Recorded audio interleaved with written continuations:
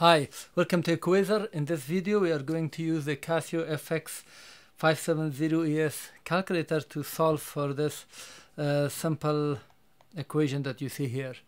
So when you want to solve for x, let's say this is 5 plus 3 over x is equal 30, you don't have to do any calculation with pen before finding the value of x. We just enter directly this into calculator and solve it. So here how we do: 5 plus, I'm pressing this 3 with the arrow come down, and here to enter x we press alpha and then x. So now x is here with the arrow, go to the right, and then here we have equal sign, alpha equal and then 30. Now equation is entered as it is, so you can enter also very complex equation, but not all equations are solvable, so make sure that you understand it. So we press shift and solve. Solve is this button. Now it says solve for x. This value is the previous value in the memory, so don't worry about it, just press equal sign. And now the answer is 0.12.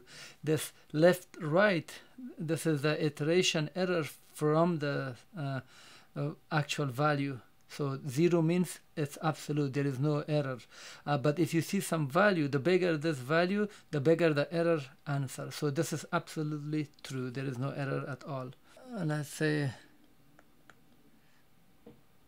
x plus 5x equals 1.2.